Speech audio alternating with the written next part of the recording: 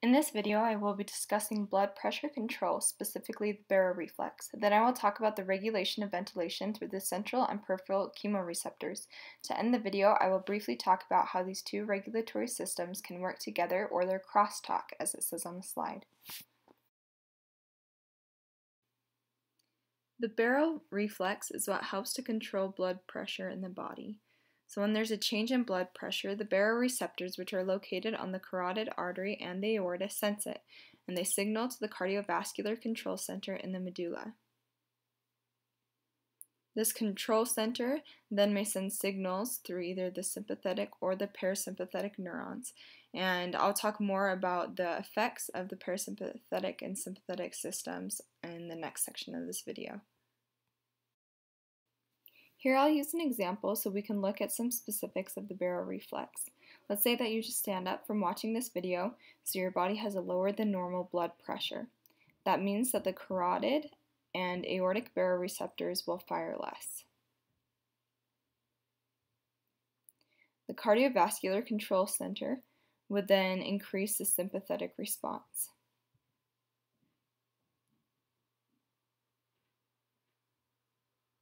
So remember that the cardiovascular control center does both parasympathetic and sympathetic, but in this case it would be increasing the sympathetic and then having a decreased parasympathetic response.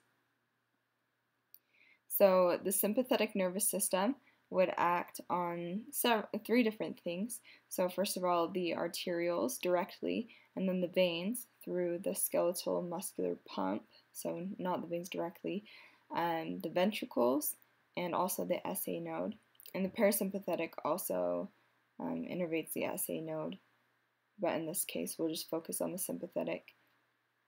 So this increase in the sympathetic nervous system would then cause vasoconstriction and increased force of contraction, increased heart rate, increased peripheral resistance, and increased cardiac output.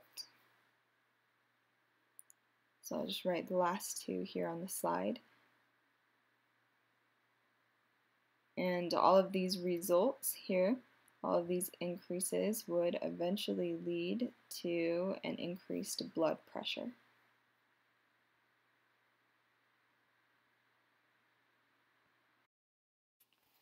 Now I'm going to narrow in on vasopressin and its role in regulating body fluid after acute hemorrhage and dehydration. Vasopressin has two roles. One, it retains water in the body, and two, it constricts blood vessels. During dehydration, there is a high serum osmolarity. The osmoreceptors, which are mainly found on the hypothalamus, will detect this change and will stimulate the release of vasopressin from the hypothalamus. This will act on the kidney to retain water and restore osmolarity.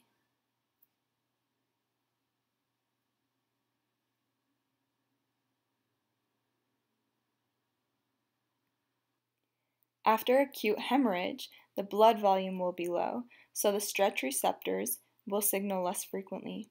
A high level of signal from the stretch receptors inhibits the release of vasopressin, so when the stretch receptors are firing less frequently, the inhibition will be inhibited, and vasopressin will be released to act on the kidney to retain water and restore blood volume. Okay, let's move on to talk about respiratory regulation through the central chemoreceptor reflex for CO2 pressure. This will be looking at the cerebral capillaries and the exchange of gases across the blood-brain barrier.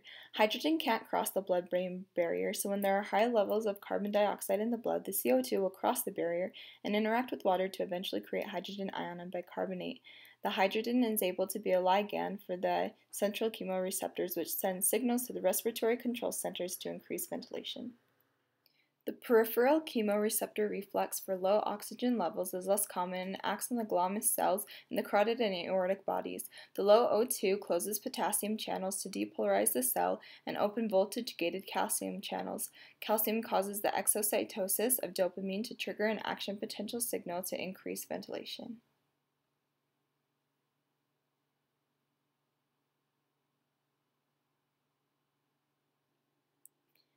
However, in order for there to be any significant activation of this reflex in the body, the partial pressure of oxygen must decrease below about 60 millimeters mercury. So like I said, it's not very common.